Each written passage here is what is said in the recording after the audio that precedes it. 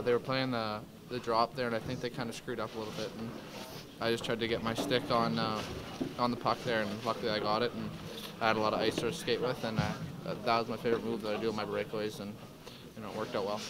Tell me a little bit. You felt it gave the team a little jump at the time. Yeah.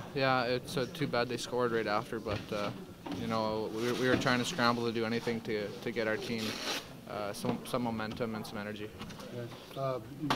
Back checking when you took the skate. Yeah, skate right across my face. So it's kind of a crappy feeling. I got sponges in my mouth and my nose and stitches and stuff, but that's part of the game, and you got to play through it.